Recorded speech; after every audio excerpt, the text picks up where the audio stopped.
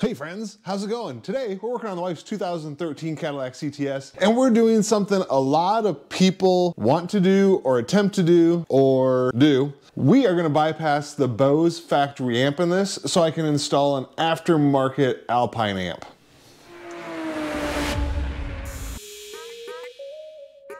There's a couple different versions of the stereo system in this Cadillac. My wife's car has the non-navigation unit, so this will look a little bit different if you have the navigation unit versus non-navigation. I'll point out those differences. Plus there's gonna be a file to download. There's a link down in the description below. Grab that file if you're gonna do this yourself to make it much easier. There's a couple different ways to do this. We are completely bypassing the factory amp in this. It's got some issues, it's going out, it's common to happen, but there will be no factory sub, no factory center dash speaker, 100% bypassing all of that in this video. And to do this, we're gonna be in the trunk, we're gonna have to take off this cover back here. So we're gonna get started by taking off the panel on the driver's side back here to get to that Bose amp. Here inside the trunk, it looks pretty straightforward, to be honest. There's this little net holder part right there, pull off, and then we're gonna pop out some of these body panel clip things along the side right here. And I think these are really the only ones that we're gonna see back here. Then once we've got those clips out and that net holder out, we can pull this kind of out. It's just tucked back behind stuff.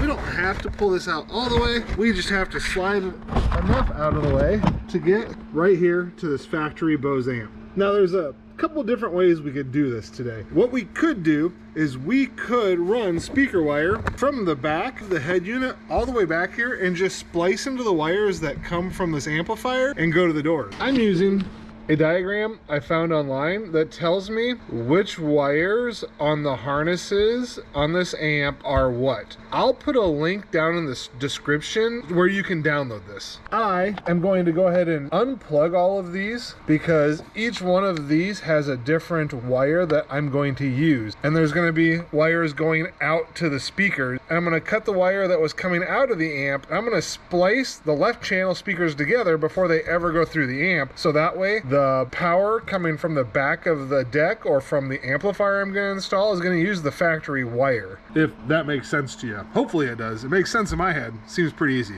And these plugs, when they're in here, there's just this little button you depress and you pull them out, and these will only go in one way. And again, there's all these different wires on here that do different things, and without this little diagram I've got here, I don't believe that I would be able to probably figure this thing out too easily without like getting kind of wild. Something to be aware of when you get this. There's two different factory stereos that came in this. There's one that had the info center that like would raise up out of the dash, and the one that didn't. It just has the little tiny screen, which was the factory unit this car had. So there's a UQS and UQA option listed on the side here. Honestly, for me to figure this out, I just looked at this first plug I'm working with, and pin number 1 would either be tan or gray, depending on whether I had UQS or UQA. So then when I look at my plug right here, look at it from this direction, the first pin right here is actually a gray one. So mine is going to be UQA labeled on here. Another way I can tell, you'll see pin number 2 right here only has an option for UQS, which would be a light gray. Well, I don't have a pin number 2. Number 2 is actually this empty pin right there. So again, when I look at this, I'll be looking at the ones that say UQA, because those will be the ones that coincide with the wiring that I will actually be using on this harness. So that's how you're going to help kind of decipher this chart when you're going through. It's either UQA or UQS, depending on which factory stereo was in your vehicle. There is one more way you can check to see which amplifier you have, whether it's analog or digital. In your trunk, if you get your spare tire cover here and you lift it up, you're actually going to have a tag back here, service part identification, and it's going to list all of the code for your card for all the different options. And what we're going to do is go down to use, and right there you can see UQA. So that's again another way to tell which wire harness you're going to get. It's either going to be UQA or UQS. Something else I did to make this a little easier, I actually went through the wire harness link that I'm going to have, and I just wrote down all the wires that are on the corresponding wire harness for just the UQA code. So just the stereo that's actually in here. I wrote down what each of the wires are, and I might type this out and put a link in the description down below so you guys can just print this out to see the wires you'll actually need. Nice thing about this, if you ever decide you want to add a sub and you want to use a line out converter, this shows which wires would actually be used for that as well. I'm going to be using wire cutters / strippers, and I'm going to be using some watertight heat shrink butt connectors. These butt connectors I'm going to actually use to splice the wires together after I cut them back here, and then you use just like a little heat gun to heat these up and shrink this down so water and stuff won't get back there. Not that I'm worried about it, but we are in the trunk, so just in case. And then to give myself just a little bit more wire to play with, I'm going to go ahead and remove the little clips that hold this wire harness to the body on the inside here, so I can pull this harness out here and work on it where I've got more room instead of being way back here in the corner trying to do this. If you haven't done so, be sure to go down below, hit that subscribe button, like the video, leave me some comments. I appreciate it.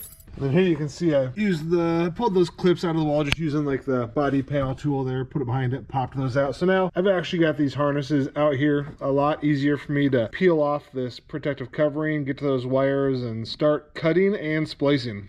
This wire loom tape stuff, gonna get your fingers all gross and sticky. Pull it off and it's gonna leave the wires kind of sticky too, but having the exposed wire back here to be able to cut it off is a lot better than cutting it off super short and not ever being able to reattach it if you wanted to go back to the factory stereo system. So on this first plug here, this is the X1 plug. It's got 8 wires. Really, there's only 2 wires that I'm gonna cut on here, and they're the ones that are in the number 1 and number 5 pin, the gray and tan wires. They're the left front outputs, the positive and negative speaker wires right there. So we're gonna go ahead and cut these off back here and strip them and set that off to the side. There those wires are cut, and then I'm just gonna tape these on here and let them hang off because I'm gonna just totally bypass the wire here. I'm gonna take the wires here and connect them to the wires I've stripped those wires back. I'm gonna go ahead and put a butt connector on this side and crimp it down, and then these 2 wires will be ready.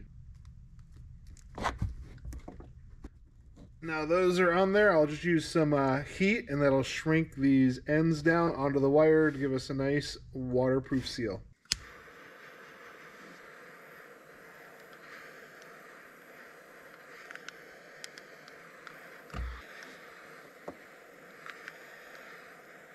Now those are the left front output wires, so these go to the left front speaker. All right, I do need to amend my video, make an update. So I had bypassed the harness on here with the inputs to the outputs. There must be a signal processor or something between the head unit and this amp. It didn't sound awesome. So I ended up going back, running speaker wires from the deck to the back of the vehicle, and I've just got them taped right now just to test it, and this is the way to do it.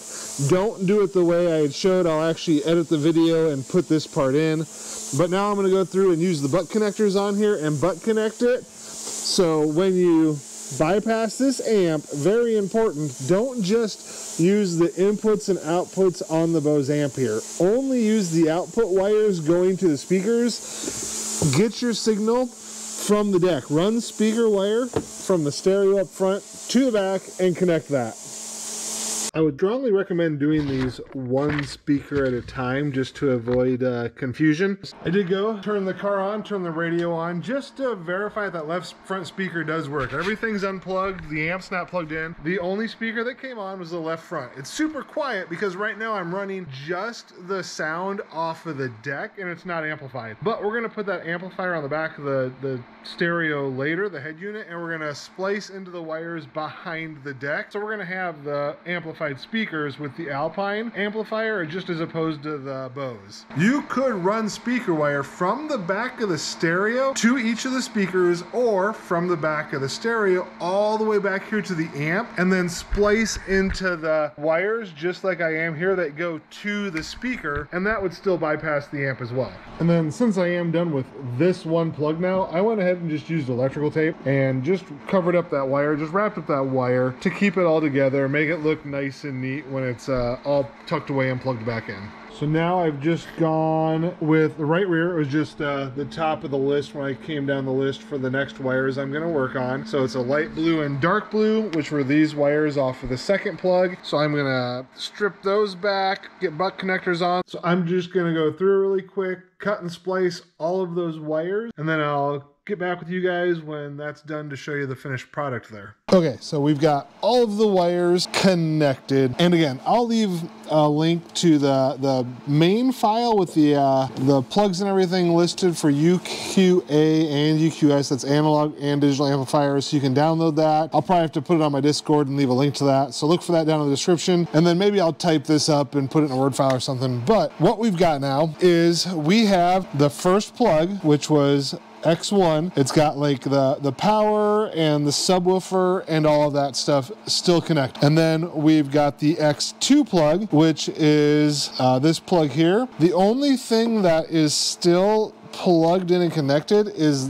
that wire right there, and that's for the center speaker, which will not work with this setup because we're gonna be bypassing that. And then the rear one here, this one's got your remote, your mute wires on there, and that's the only thing that's still left on that plug. So I'm gonna go ahead and use some electrical tape, like I said, tape this up really quick, and then go ahead and plug it back in. Here's the aftermarket deck on my wife's car. Let it power on here, and then we're gonna check the sound to make sure everything is actually properly. So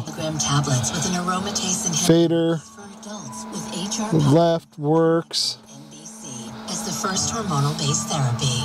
right works, And visit iBrands.com. rear right works, and rear left works. So stereo wired up, successfully bypassed the Bose amp. And now we've got the amp all plugged back in. And there it is, guys. That's how you bypass the factory Bose amp in this car. Again, completely bypassed. Right now it's hooked up just to the head unit for sound, but I'm gonna be installing an amplifier in my next video. So be sure to subscribe, like, follow along so you can get notified when that video goes live as well.